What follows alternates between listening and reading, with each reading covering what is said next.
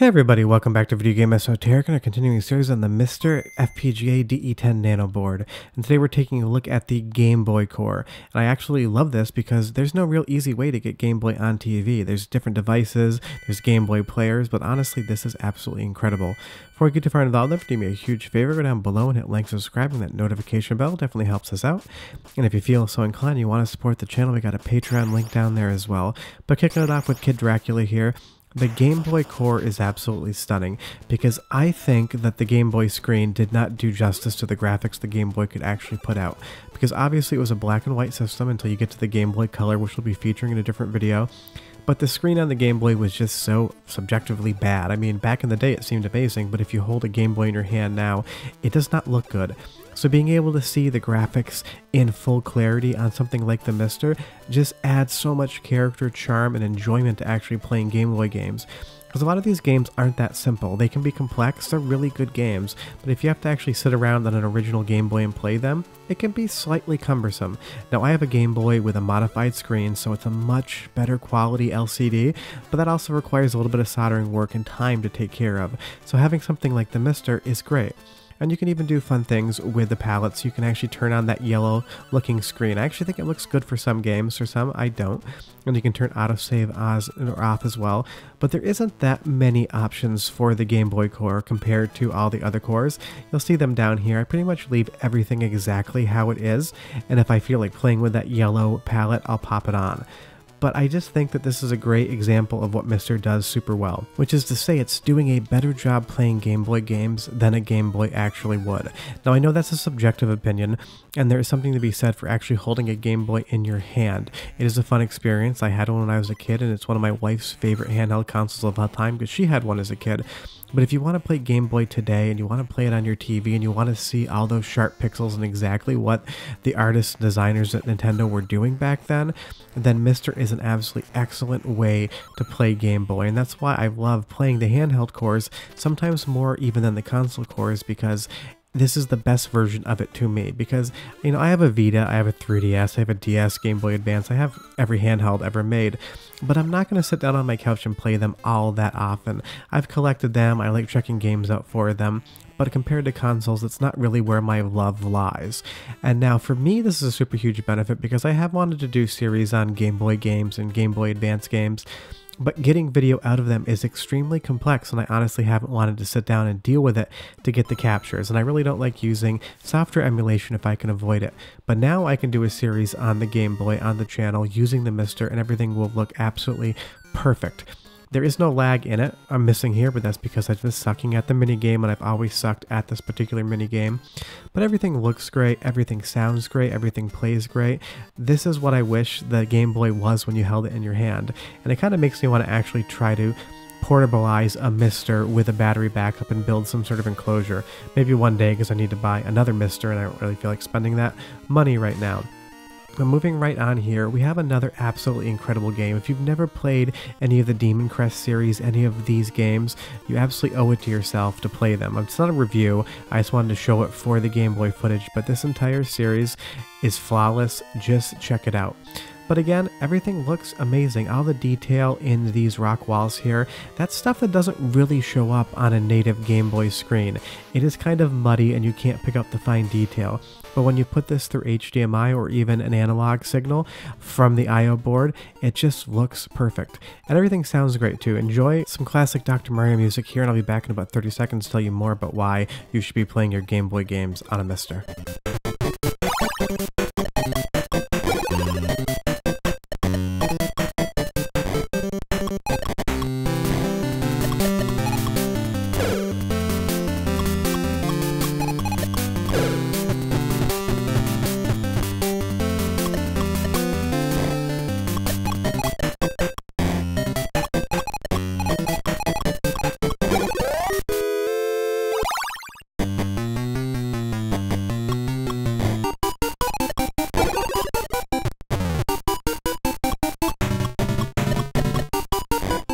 There's something about hearing that music with that full digital quality that just sounds even better than I remember, and I'm just so nostalgic for that type of music. Maybe you didn't grow up with Game Boy, but if you did, that's definitely going to be the nicest you've ever probably heard it.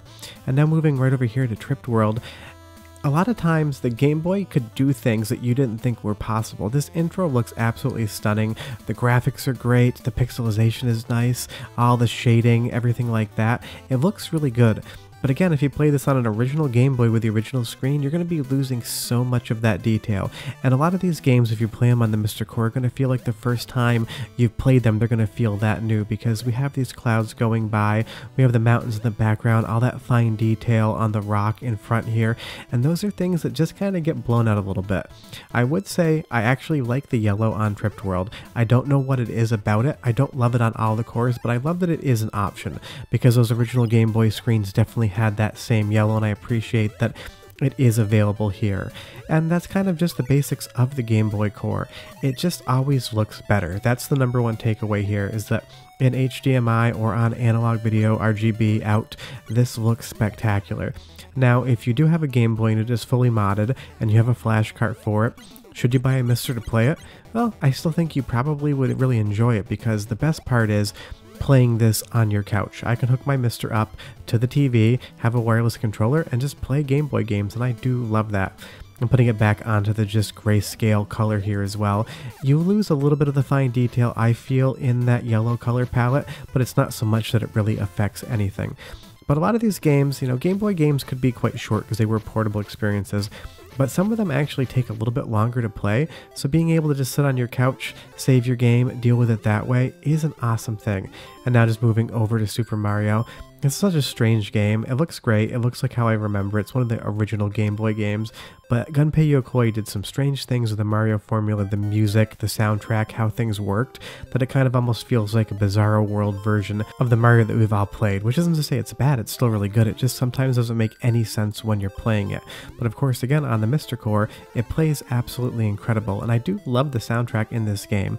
And if you've never played an original Game Boy, the speakers are pretty bad. I mean, it's mono. That speaker doesn't sound very good when it was new, and after, you know, probably 30 some odd years of it sitting around, if the speaker has been changed out, they can sound particularly terrible. If I buy a Game Boy, the first thing I'm going to probably do is swap the screen and swap the speakers. And with the MiSTer Core, we don't have to worry about either of those. The screen looks amazing, and you don't have to change any speakers because you're getting pristine audio quality out.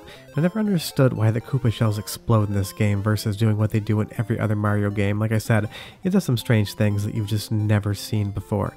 But if you've never played Game Boy games, or if you've only played a couple, this is a great way to get into the catalog, because there are a ton of absolutely outstanding games that are worth their time to check out, like Castlevania 2 Belmont's Revenge. And this is the easiest and nicest way to play them.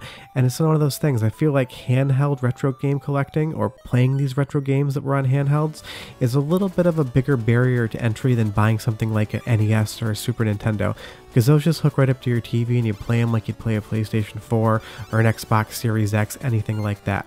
Collecting and playing retro handheld games requires the original hardware, and not as many people are going to go out and try to find handhelds, or at least that's my opinion. And I will say, as good as the controls are, these birds are still a massive pain in the butt in Castlevania.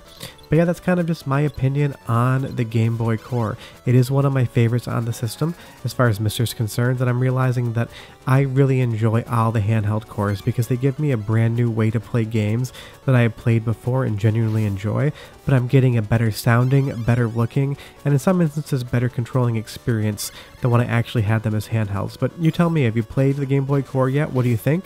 Do you own an original Game Boy, or did you play one? Have you modified yours? Because I know there's so many mods available right now for these original handhelds. There's IPS displays that you can buy and fit in. There's new control membranes. There's not a lack of modifications for handheld systems, but they can get quite expensive. For the cost of a MiSTer, you could buy a Game Boy, mod out the screen, change it to lithium-ion battery, change the speaker on it, maybe add a new case, and be pretty close to the price of getting a MiSTer. And of course, if you buy a MiSTer, you then get access to all the other cores. And don't get me wrong, a fully refurbished and modified Game Boy is amazing, but at the same time, I'm not the type of person that's going to spend money, $200-300 per handheld to modify it to within an inch of its life to make it look the absolute best.